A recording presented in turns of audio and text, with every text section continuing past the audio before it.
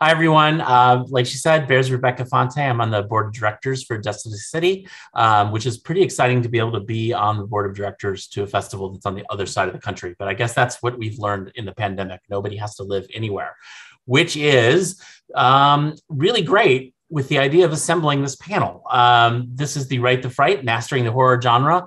I am a horror filmmaker, but I will probably not talk very much today because I have assembled like a dream team here of writers, and I would like to introduce them to you. So first, we've got a writing team of Chris Bavota and Lee Springer, and they're responsible for the 2019 genre hit Dead Dicks, which is about it's a brother-sister horror comedy. There's not enough brother-sister horror in the world, really. And this one involves a sister coming to help her brother and then finding that the brother has actually been surrounded by other versions of himself already dead. Very strange premise. It played my festival in Texas, so I got the great luck of meeting them. And our second panelist is Brinna Kelly.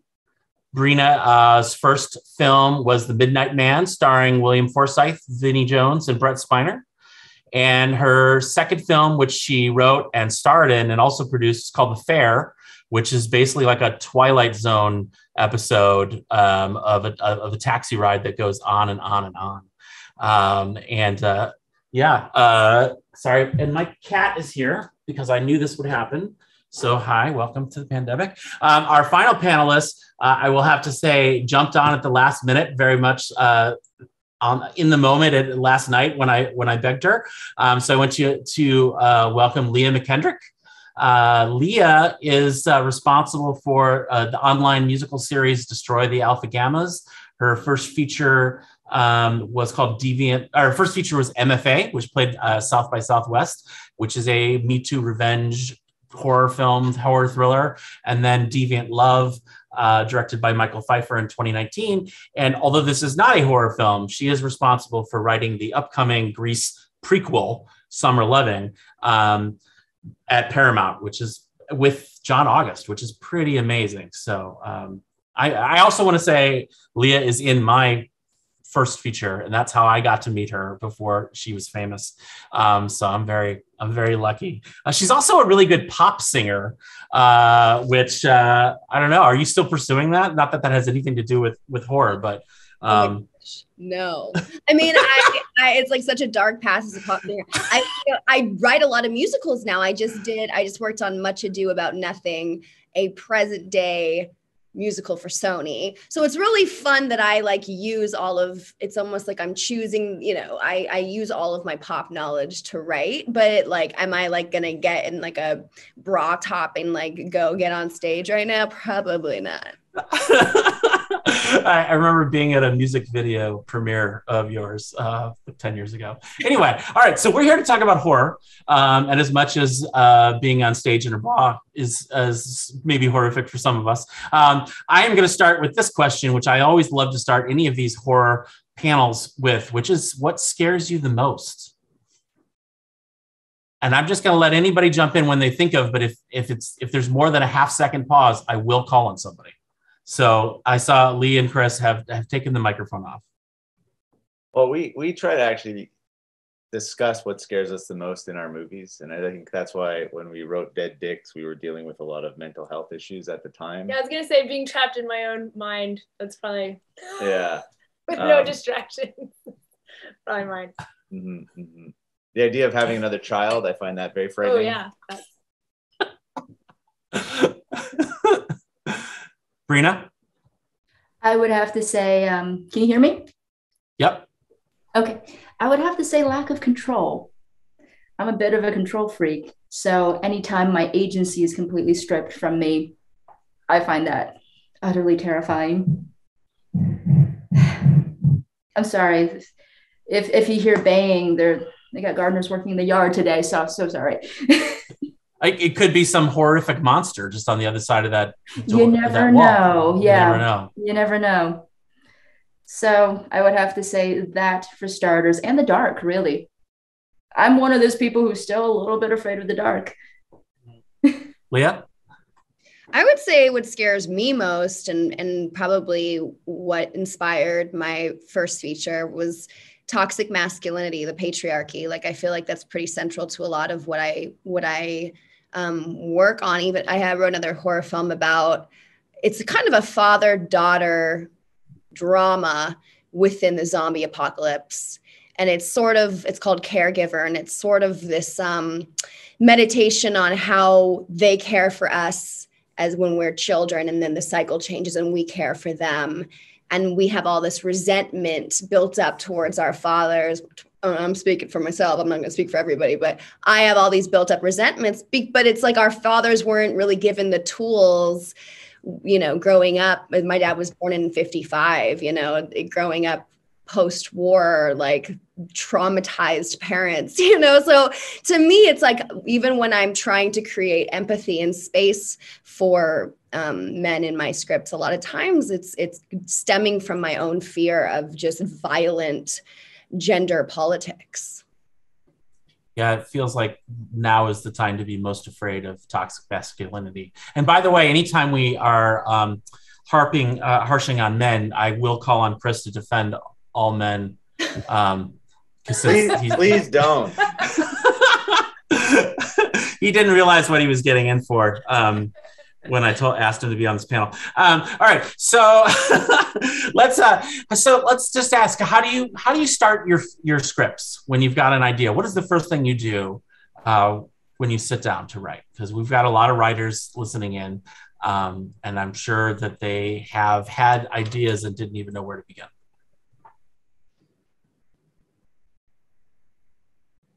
I'm not a big outliner. I kind of just, I can't speak for other writers, but for me, I'll usually get excited because I have like one scene really clear in my head, or I've got one really awesome line, or I've got it might be the midpoint, it might be the all is lost moment. And I just believe in like putting whatever those tidbits are down on the page while it's fresh and magical and sparkly.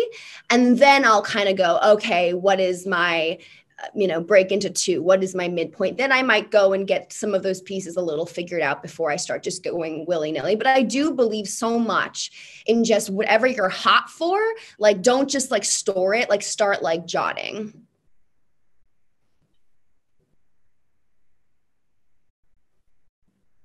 Brinna? Well, I'm actually quite the opposite. I'm a big outliner.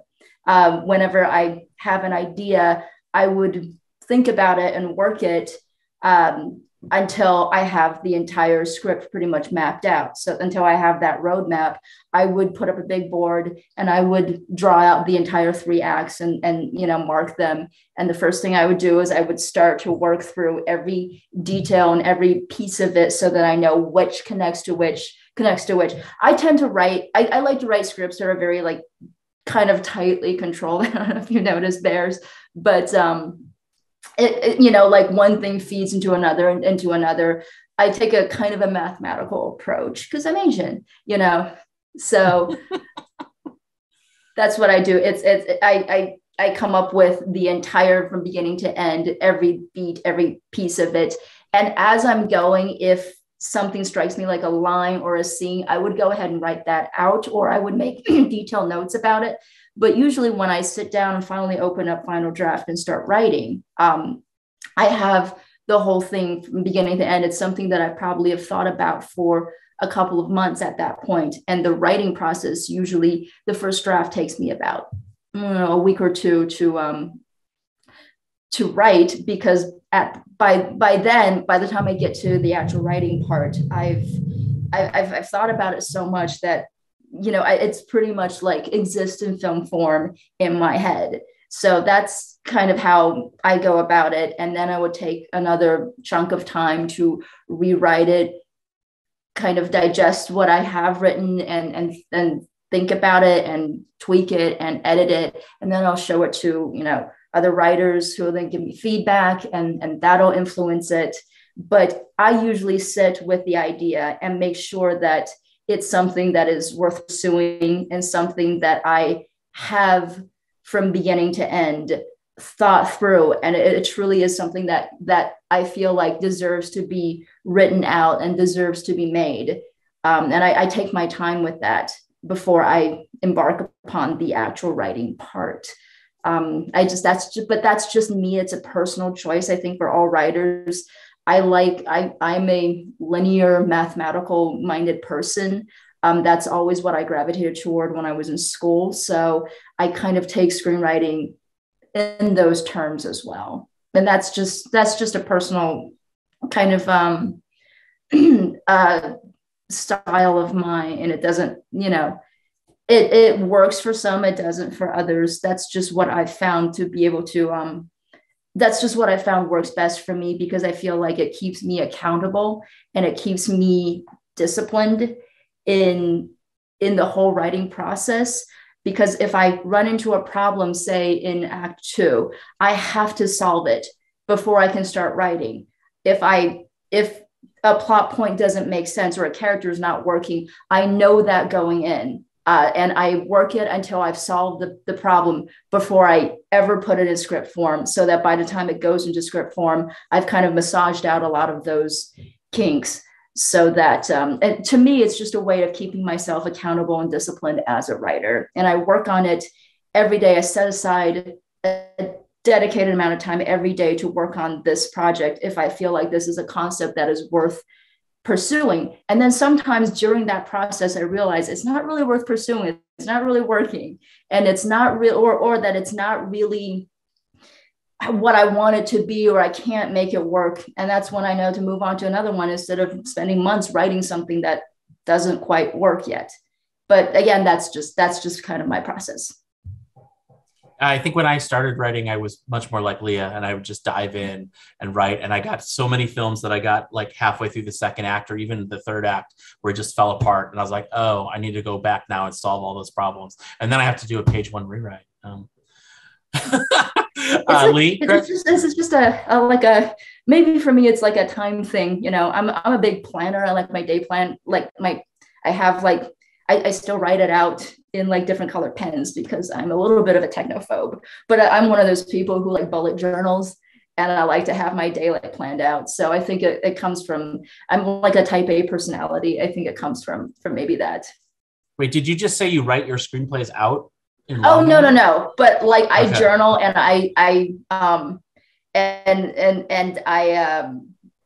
I also schedule everything out on like a planner that's still not on the computer. But no, I've managed to actually learn Final Draft, which was kind of a feat in itself. I'm a big technophobe. I'm not good at technology. I would use a cell phone until it falls apart in my hand before I go get a new one. That's just, yeah. So I like control. All right. Lee, Chris, anything to add? How do you start? It's a bit of a hybrid of those. Yeah. So that's convenient. But I think because we're two people, we do a lot of arguing about it beforehand, or heated discussions, let's call it. Chris is generally the idea guy. Not always, but I mean, like, if we go back to Dead Dicks, I just pitched, what would it be like if a guy got pooped out of a wall? And then I was like, how's that a movie? And then we argued about that for a while. And then we often do what we call a trash draft, where you just like, no judgment, spit it out. And sometimes it ends up being like 41 pages and most of it useless, but get it out. We find it's like writing is hard, but rewriting, I guess, is easier. So if we could just get that first draft out as fast as possible, we're going to be rewriting it anyway. Yeah. But we do spend a lot of time talking, and that is the benefit of having another person in the room all the time, is that whenever I have a really bad idea, she will let me know right away. And so we move on. If I can't defend why I think something is valuable within the script, then we have to let it go. If she can't defend her idea and why it's valuable in the script, we have to let it go. Yeah. And then after that sort of trash thing is out, then we get very old-fashioned, even with index cards and really beating it out a lot of times. But, and rearranging stuff. Yeah.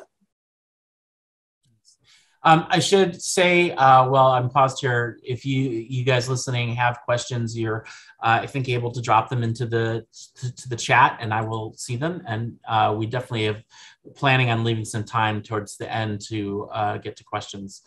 If you have them. If you don't, I'll just keep asking questions because I have a lot. So, all right. Well, that actually leads really well into my next question, which is for people who are not like a writing team. I think of writing as such a solitary process. And it's hard to know when something is scary. So how do you know when something is scary? Because it's such a different experience sitting in a movie theater with music and tension. And it's a very different process than reading it on the page. What do you think, Leah? That's a good question, because I've been thinking about this a lot, watching certain movies. I saw this great movie on Shudder the other day. Did anybody else see it? It was called Martyr's Lane, I believe. And it was like these two, did you guys watch that? You saw that with the two little girls, right? Yeah.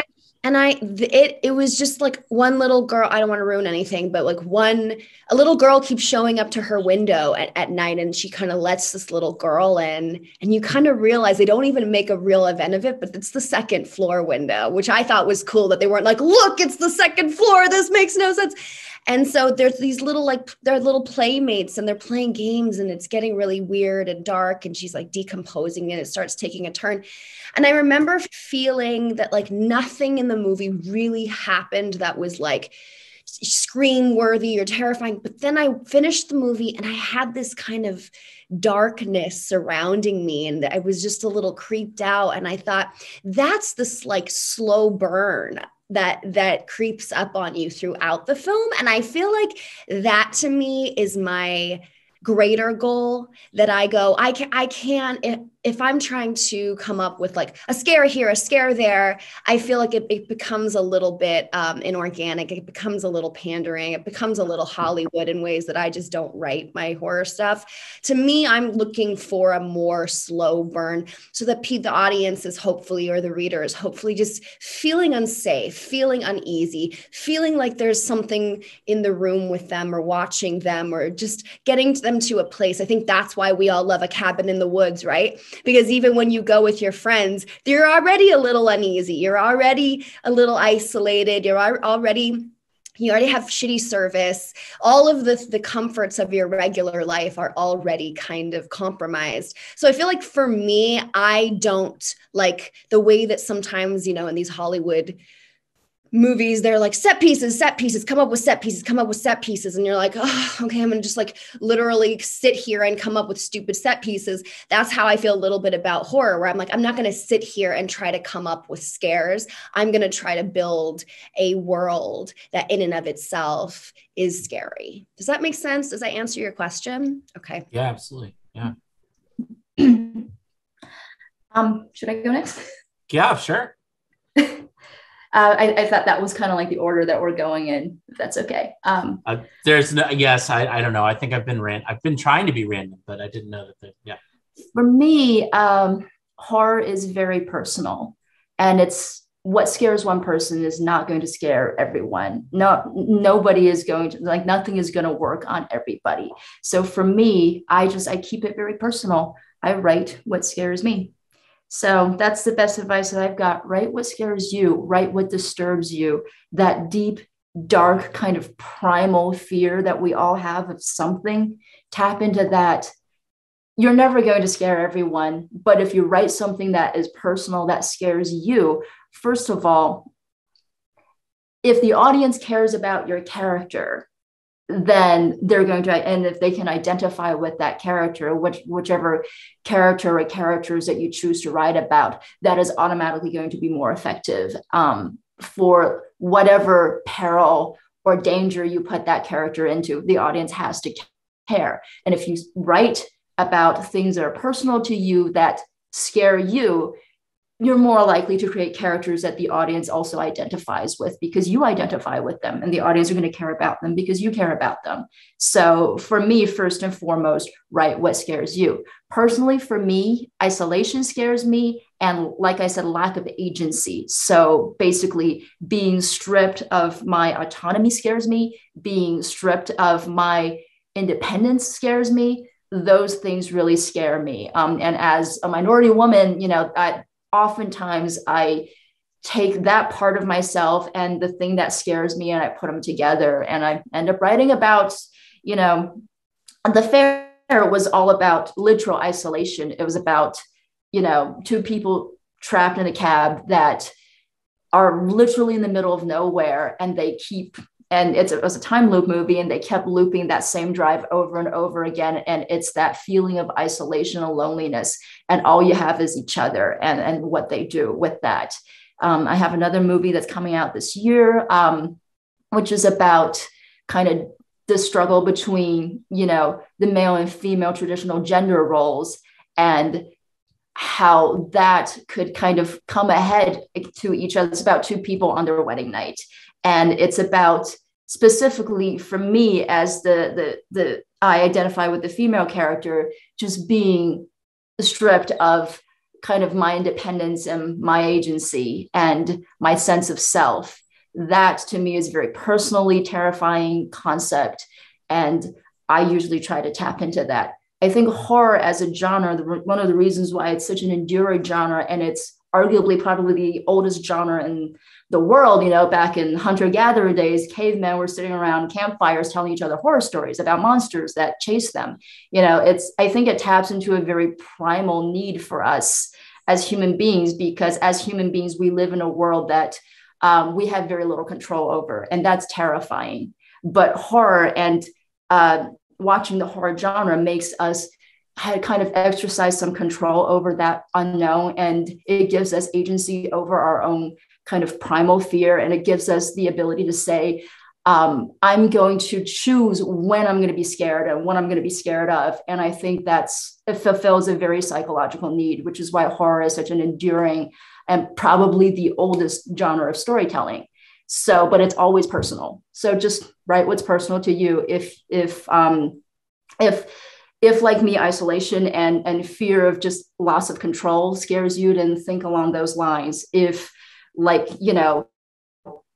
exterior forces kind of like messing with you, like the boogeyman and stuff like that, if that really gets to you, write along those lines. Just find something that works for you, because if it works for you, you're more likely to make it work for the audience. Chris and Lee, you guys talked about how you test out plot back and forth. Is there a way you test out fear back and forth? Scary moments? I think we do some similar things where it's like really about what we are personally afraid of. And I think sometimes too, we take a look at like the familiar in unfamiliar ways. So you could think like fingernails are pretty normal. Everyone knows what a fingernail is like, but a bag of fingernails is not always the most common thing to be around, right? And so I think with body horror and stuff like that, when you take things that are just so familiar and think of new ways of showing them, or, like switching them around, it could be very terrifying and very relatable to a lot of people.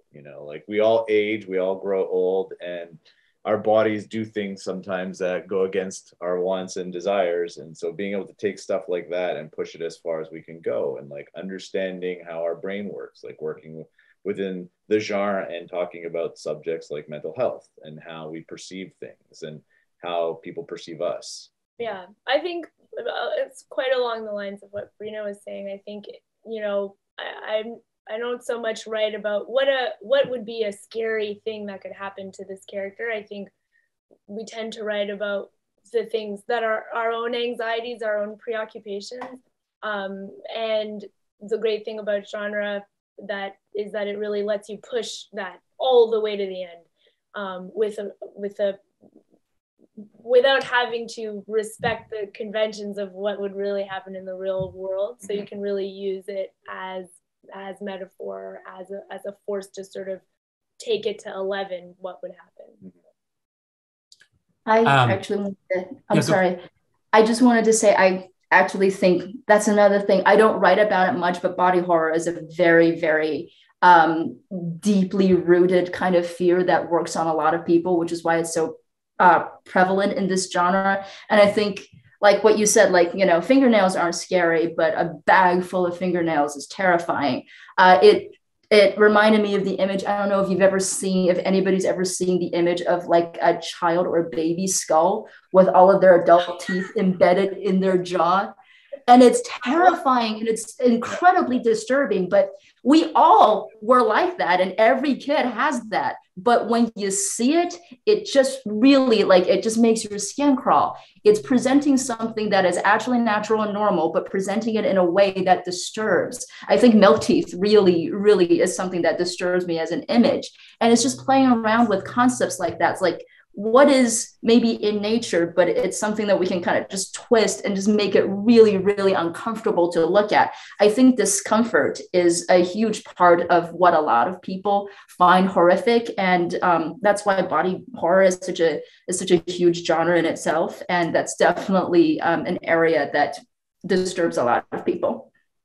I feel like a good example of what you guys were saying, Lee and Chris, was of the normal, getting pumped up. I love the movie The Visit of the grandparents. Have you guys seen that movie? Oh, it's so awesome. But it kind of takes, all of the kind of weird generational differences between young kids and their grandparents and the ways that their parents tell them, well, they're old. This is kind of what happens. Behavior changes. They get kind of weird when they're old. But then, as we saw, it's darker than that. But I do feel like those kinds of movies that are tethered to actual experiences or, real life, whatever phenomena I feel like they get a little deeper.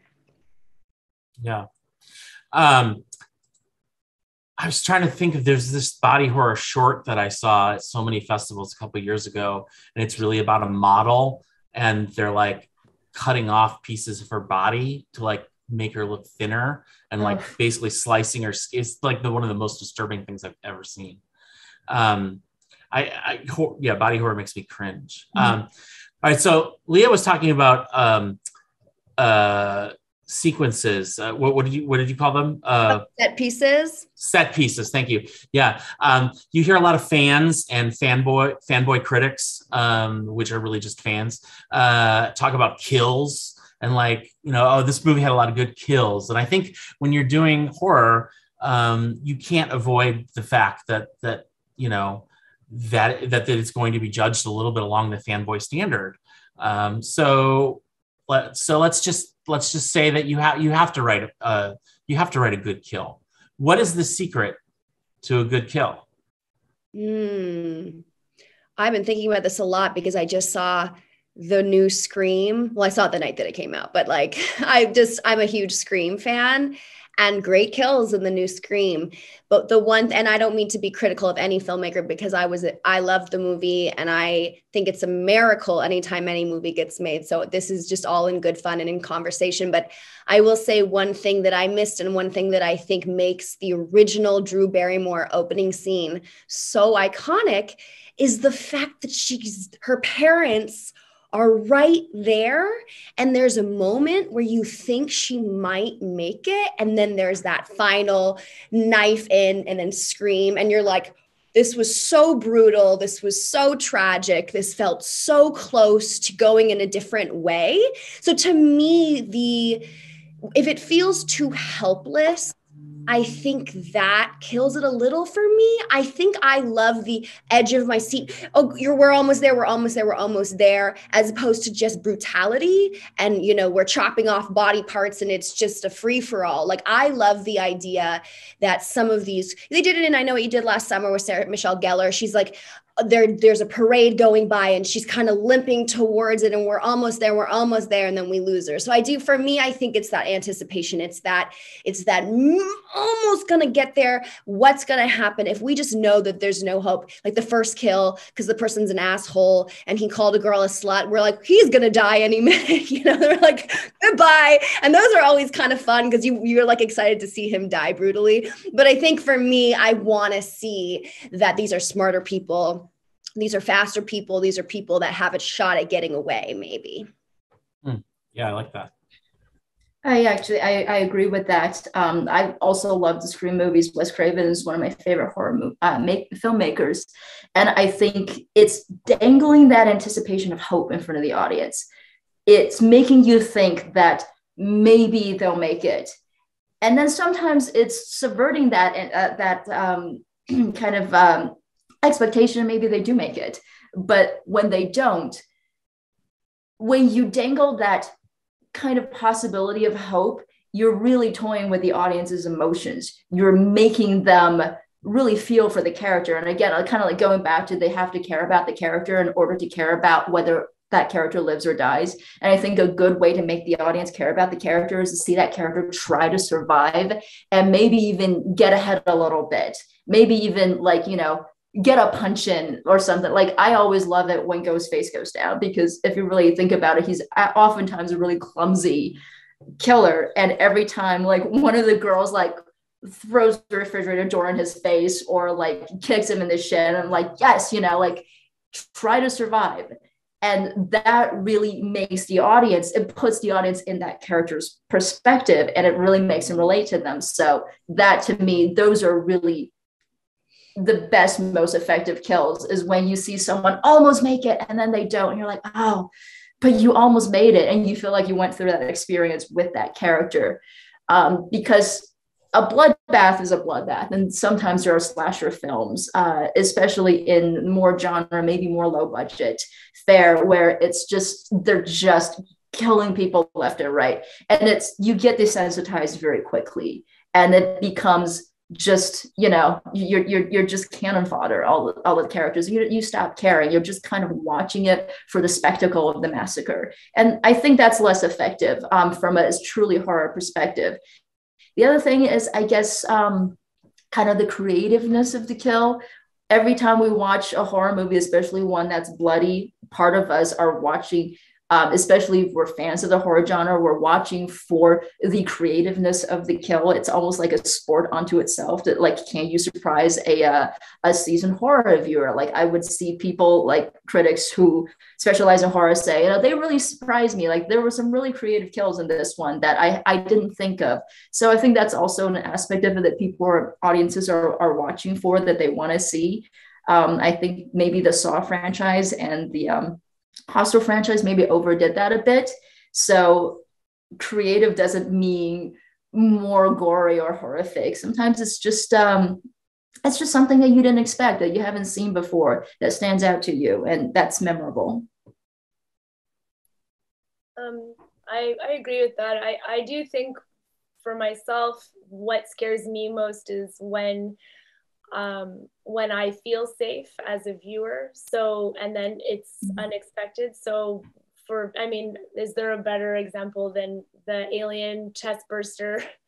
We're in the most lit room we could possibly be in. Mm-hmm. And we feel safe. John Hurt seems good. Everybody's happy. We're eating. And this occurs. And it is, I know, of course, that the other actors didn't necessarily know exactly what it was going to look like. So the reaction is extremely genuine. Mm-hmm. I find for myself, like, that kind of unexpected moment. So we try to, we wrote like a horror comedy, so it's a bit different, but in other scripts, we tried to just play with tension, to just pull that moment as long as you possibly can. And I think that already does so much. And I think there's something to be said too about, like, obviously you want to see the asshole die, but if you can somehow, like, you take the rug out from under the audience by killing a character that everybody loves really quickly, or a character who doesn't deserve it, to show like there's uncertainty in death, like nobody is safe in our world. And, in slasher movies, there are tropes we always see, and they just get replayed time and time again. And a lot of times, especially during the 80s, when it was just like all about making movies for cheap, and it wasn't really about any type of special effects, people were just killing people with knives or guns or whatever. And then every once in a while, a movie like would come out like Hellraiser, and it would just push the genre in ways that no one had ever seen before, with not just creative kills, but creative practical effects. And that used to be such an important part of the horror genre, was how did they create these kills? And now anything is possible with CGI. So you could have, like in the new Texas Chainsaw Massacre, like removing a person's face isn't as complicated as it was in the 70s, when they had to make a prosthetic and make something to try and make it look real, or actually use a corpse to be a corpse. And sometimes just the most simple things are so effective. Like, who cannot think of like, just pick up the sleeping bag and throw it Oh, yeah. at the tree. I mean, it's like, it's not an expensive gag, but it's pretty, I think, pretty effective. Yeah, and one of the earliest shorts I wrote, we had to do we didn't have to, but we chose to do an axe to the head. And I was like, oh, yeah, you know, Friday the 13th, you always see an axe go like this. Most times you see someone, it's their head gets split in half. But what if we just put the axe this way and we just lopped the top of the person's head off? And that ended up being the whole big set piece of the short film, where we had to figure out how to get the top of this guy's head off, and the axe came in sideways. But that ended up being why a lot of people ended up liking our short film, is because we did this kill that a lot of people had never seen before. And so sometimes I think if you could just take something that's been done so many times and just find a new way to do it, it could be really interesting, you know?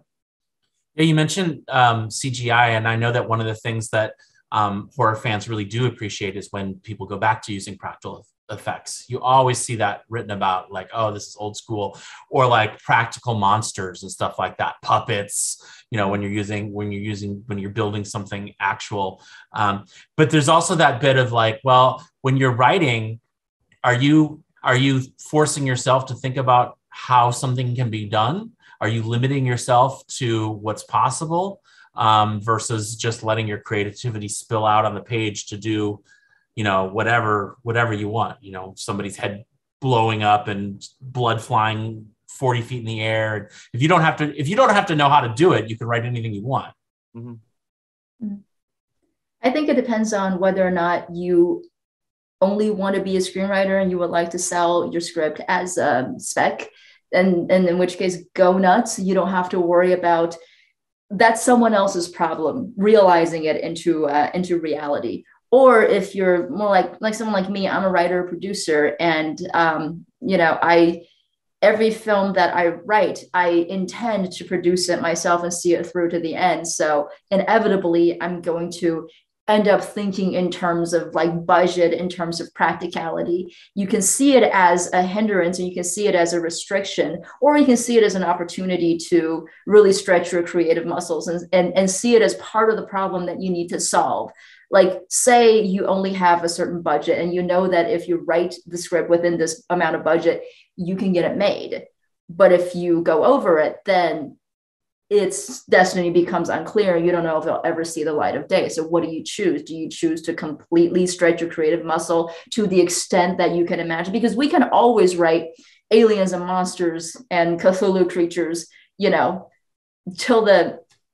as much as we want. But the practicality of that becoming an actual film gets more and more unlikely, perhaps, the more we pile onto that budget.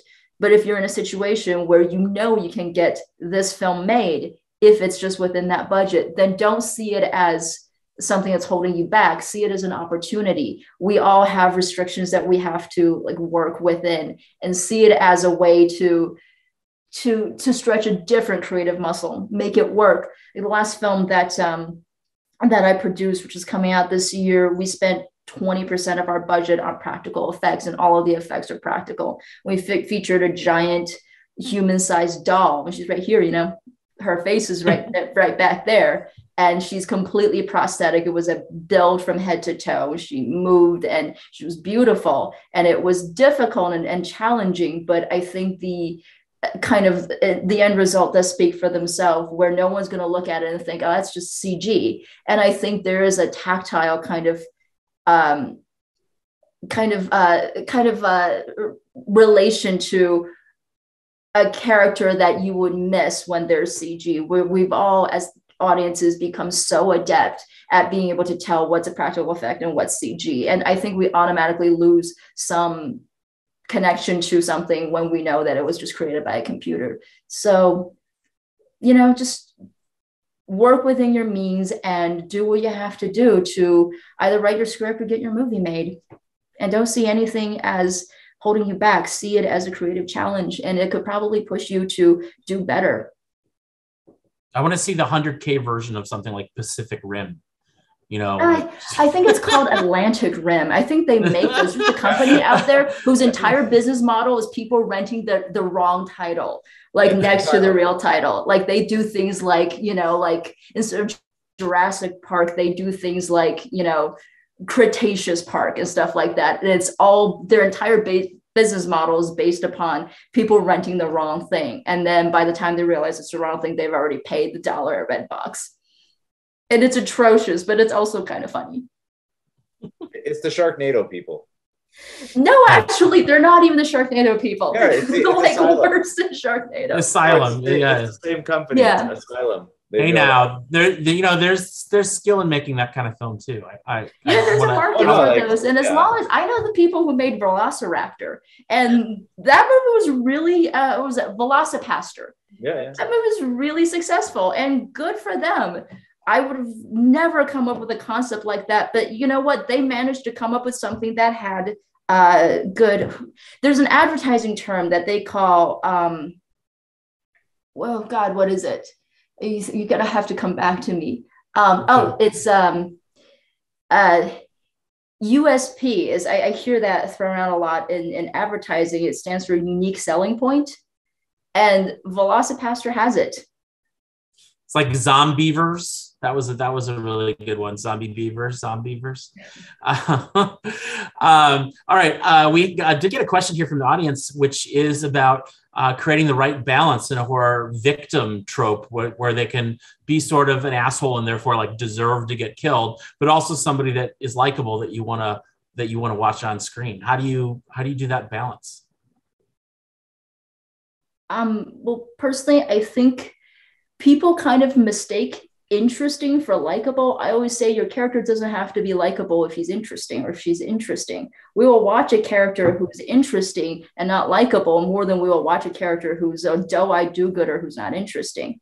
And I think the balance oftentimes is make your character interesting to watch, give them good things to say. I think wit and humor goes a long way for that.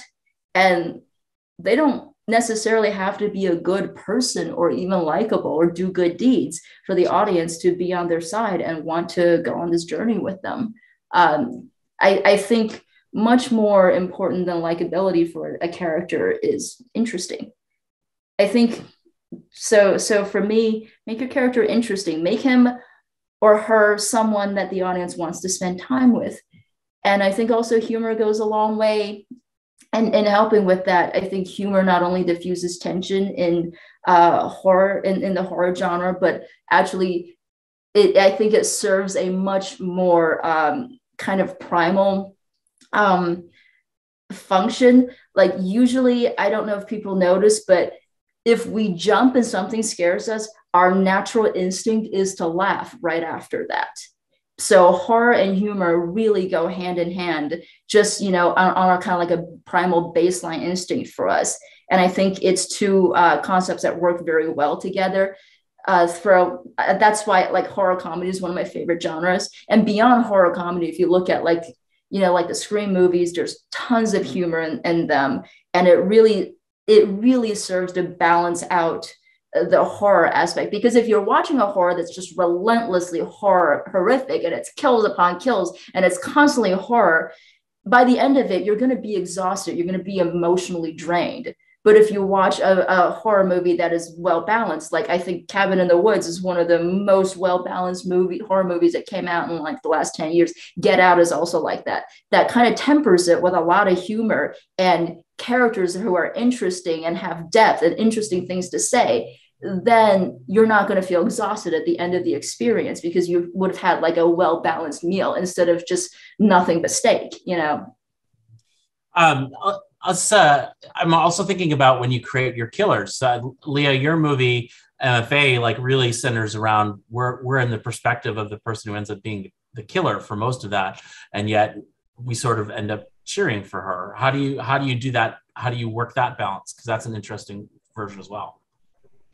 I really am very into like the concept of a villain, like, and specifically female villains, because I think women have been villainized throughout time, forever fighting back.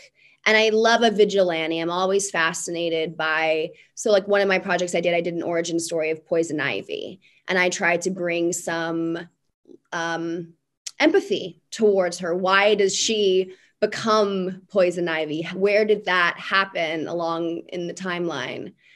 So I think for me, a big thing is about having an empathetic view of every character, not just writing cold-blooded sociopaths. Not that that can't be fun, but I think we even see in Silence of the Lambs, arguably the greatest sociopath, greatest serial killer of all time. He had humanity. He had a connection to our protagonist. There was something going on between them. If he was just like a cold-blooded monster, I don't know that we could have connected to him and that performance in the same way. And I think that for me is always what I'm trying to do in what, regardless of genre. And I will say, I agree so much with the sentiment that you shared, because I have a character in one of my scripts who's like a terrible guy. He's just a straight terrible guy. Every time people read it, they go, he's my favorite character. And it's because he's funny. And I think you get so much mileage from a character being a terrible person if they're funny. And I think that people understand that being human and the human experience is laughing and then crying, or crying and then laughing, or being humiliated and then angry, or being angry and then suddenly being sad. And it's like, we're all a fucking mess.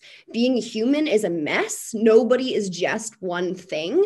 So I think some of our favorite movies, I mean, Get Out is so brilliant. Get Out is such a perfect example of this, where the white people are so cringe, and you're like, there's something very gross and off. But like, even in that first, remember that scene where they get pulled over and she kind of defends, she's like, that's bullshit. You don't need to see his license. We're like, we're on her side immediately, you know, because even though she's white and we're she's saying some cringy things, we're also seeing her respond appropriately. So it's kind of like, just there's always this stress of like, make your characters consistent. And I'm like, I'm not consistent as a human. I'm supposed to write all my characters perfectly consistent. That to me is, it's like, I believe my mode of filmmaking and screenwriting is surprising ourselves, surprising even me. I feel like, okay, I'm gonna say the last thing I'm gonna say and I'm gonna shut up. One of my favorite lines about screenwriting is, and I do not know who said it, it's somebody much more brilliant than me. No surprise in the writer, no surprise in the reader. No tears in the writer, no tears in the reader. So it's almost like, don't think that you are going to fool anybody. It's like you can only write, you're only going to surprise people if you're surprising yourself. So I feel like if you're going to write a villain that is just consistently evil, consistently one-dimensional, guess what? They're reading and being presented as one-dimensional. You have to find those intricacies and you have to surprise yourself with it. I will credit that quote to Mr. Robert Frost. I didn't come up with that? Are you sure? I did just look it up on Google. I will not say I did not have that on the edge of my brain. That would be insane. But that is one of the good things about being a host, is I can be typing while you all are talking. Love it. One thing about villains that Lee and I have been talking about recently, just because in our next film, it's about an old man with dementia who was once a serial killer, and trying to find like a sympathetic side to him, but also not forgive him. But we talked about how villains are the heroes of their own story. And so whenever you know, like, I find like in Hollywood, like Thanos is a perfect example of a villain who thinks he's heroic, right? And so if you go back and you look at all of these characters and in their films, from their perspective, what they're doing is not wrong. And so if you can get into the head of your villain and see the film through their perspective and write that character through their perspective, then they are going to be fully fleshed out, and they might end up being somewhat likable. That's why people like Hannibal Lecter and stuff like that, because he feels like a real person. As sadistic as he may be at times, he is complex, like all of us, right? Well, and I mean, when you're writing, in a way, you are all of your characters. I mean, I don't know how you all feel, but certainly there's parts of you in all of them. And I think that what Leah talked about, you know, this concept of backstory, it doesn't always have to be in it. It's something that you can know about your character. And we saw with when we wrote Dead Dicks, we never wrote in the script anything about what had happened to these people who grew up together. But then we saw that our actors went off by themselves, created a whole story of what their childhood was like. They never told us, but brought that to their performance. And so I think, you know, that old exercise where you just take a page and you just write everything you know about this character, that may not be in your script at all, but it will inform them. And so I think that's it. Like they're all you. If you can you put yourself in all of them, and then human, do they read as humans or do they read as a placeholder? Like, I think one of the best examples I can think of for the perspective of what's traditionally a villain character, but told from that character, is a movie called Behind the Mask, The Rise of Leslie Vernon. It's tragically, like, not a lot of people know about it. I will recommend it and push it to the day I die to anybody who will listen. It's so good. It's one of the best examples I can think of that was, you know, recent, that basically that presented a traditional horror film, but in the perspective of the killer, and it made him funny and he had heart and you understood him, but he was a serial killer and he was this guy preparing to become a serial killer. And the movie's kind of told in a documentary style following him. And it's just so well done and so brilliant that those people deserve way more of a career than unfortunately they have so far. And please go see that film. Please go see Behind the Mask, The Rise of Leslie Vernon. It's so good. Did anybody see my friend Dahmer? Because that is another example of a movie where you're like, yes, I almost get it, but I don't want to get it. But I read the but book. He's interesting. Yeah. And that's what makes the difference. Well, like the problem with Dahmer is he's a real person. He's a real person, so that's good. Interacted with him, and he had friends. You know, like if you read the graphic novel of My Friend Dahmer, it's way more complex than the movie, and it's like you don't know how to feel after you read this book. You really don't know how to feel about this man. Which I think is great, because I think the comic is written from the perspective of a man who really knew him, who really grew up with him in the school, and he was, you know, he was so freaked out by having been close with him and not having known, and I feel like all those kind of weird feelings are really in the work. There's like these old yearbook pictures where they put Jeffrey Dahmer in every single club, which he wasn't in, as like a gag, and they thought, oh, this is so funny. And then now, of course, in this yearbook that still exists. Well, no, what's even crazier about that is because they were on the yearbook committee, they put Jeffrey Dahmer in every single photo, and the teachers crossed his face out. And so in the yearbook, there's all of these pictures with Jeffrey Dahmer's face crossed out, printed that way. It's like chilling. It's crazy. It's creepy as wow. Yeah. Anytime you deal with something that was real, it adds just an extra layer of something of creepiness. Every time you see them based on true events, no matter how much liberty they take, there's a special kind of layer of horror that you tap into, just because the thought of this having actually occurred, because it kind of goes back to like film and the horror genre gives us agency over real world horror that we have no control over. Like, you know, one of Russia's nukes can wipe us out tomorrow. I live in LA and I think about that all the time. And there's nothing we can do about that. Earthquakes being another thing. You know, I mean, you could move to Iowa. I could.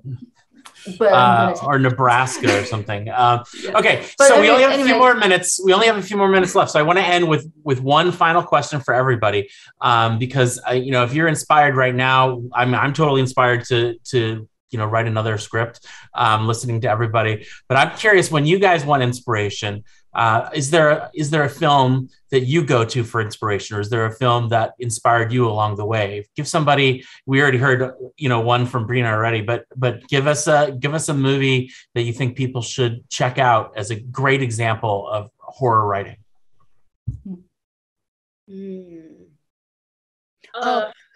It's hard to. I mean, I think one of The Wicker Man to me is a really wonderful film. It's always surprising. I think It's got a lot of like, on paper, this shouldn't be frightening, but somehow the execution of this is so creepy. It's a horror play. So much of it takes place in the day. I guess I have a thing with the light, but yeah. I think that's a wonderful film. For myself, though, if I feel stuck, I try sometimes to get inspiration from something that isn't a movie. So go to the museum. Go for a walk. I try to kind of think about other kinds of art, and that sometimes will shake something loose. Well, when I was younger, I read a lot of comic books. I read a lot of Stephen King, and then I read a lot of Clive Barker. And when Clive Barker started making movies, it really blew me away because I felt like nothing like that was coming out at that time. So Hellraiser and Nightbreed really kind of, I think, imprinted on me as a kid. And so it was like monsters that could be terrifying, but also sympathetic. And so that idea of sympathizing with a monster, whether it's a human monster or an actual like creature of the dark or something like that, I've always thought of stuff like that as being very influential. But I also agree with Lee, like sometimes you got to get away from the genre to really be able to do something new in the genre. Because if you're just watching horror movies to make a new horror movie, you're really probably going to pick a lot of those tropes from those other films. So going back, we've been watching like a bunch of the Criterion stuff lately, going back to the 50s and 60s to try and take some of those classic characters and those classic conflicts and see how we could reimagine them. Yeah, that's cool. One of my top 5 favorite movies of all time is The Orphanage, which is a Spanish film. Guillermo del Toro produced it.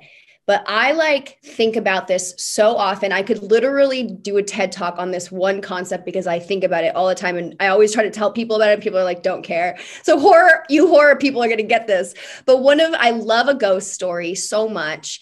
And they follow a pretty simple storyline, right?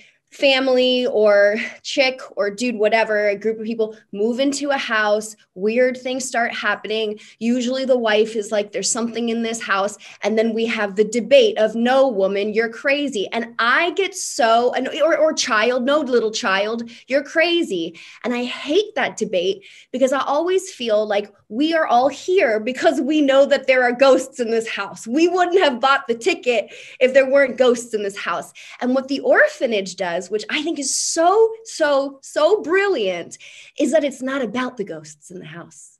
That they go, maybe there's ghosts. It doesn't matter. Where is our child? That is what the movie is about their son going missing, and he has HIV and he needs his medication. And every day that they don't know where he is, the clock is ticking. He could be dying, and they are running out of ways to figure out where he is. They have this nationwide search, and it comes down to, there's something in this house, I have to communicate. But it's beside the point whether it's haunted, whether they're good ghosts or bad ghosts, or who the fuck cares, where is my son? And I feel like it's so brilliant that we don't try to point a finger and have this drawn out debate about whether ghosts exist or not, because I think we are all suspending that disbelief in order to enjoy the film. And I just think it's one of the tropes I would like to do away with in ghost stories, that we call somebody crazy. Guillermo did the same thing in Crimson Peak, his 2015 film. He loves doing that. He basically puts you in a world where fantastical things exist, but it's the humans that cause the real pain. And it's the drama and relationships between humans that is more horrific than any of the stuff going on around that. And I think that's just a brilliant, fresh take on things. And I agree with everybody. Watch what speaks to you, no matter what genre it is. My last film with the doll in it, it was inspired by me watching Moulin Rouge, which is one of my favorite films. And I was just watching it one day and I thought, I just had the idea because I was looking at how that movie represented relationships in these big dramatic ways. And I thought that could work in horror. Why can't horror be presented like that? So I set about making a Moulin Rouge horror film. So, watch, read, look at and experience what speaks to you, and inspiration will come. And if you want to work in the horror genre, that doesn't mean you have to exclusively restrict yourself to that, because if you do, then you end up copying something and emulating someone else, as opposed to being true to yourself and your own voice. Yeah, I love watching movies like romance movies or drama movies and thinking to myself, what's the horror version of this, or what's the science fiction version of this? Sometimes I'll outline a story that I was like, well, I would never write this because it's not actually in my genre. And then I'll be like, all right, well, I've got a plot though. So what is the horror movie version of this? And that seems really eye-opening. So, well, I really want to thank all of you for being here. You guys are fantastic. This has been really inspiring, and I really appreciate your time. And I hope everybody who is watching has come away with some good tips. And you know, when you make your horror film and it gets famous, you can say, well, you know, when I was at the Destiny City Film Festival, I saw this great panel and it really inspired me. And then we'll all feel special. But I hope you guys, everybody watching, enjoys the movies this weekend. Thank you to Destiny City for having us, and thank you to our panelists for being a part of this. Thank you. Thanks for having us. Thank you. Thank you. Bye.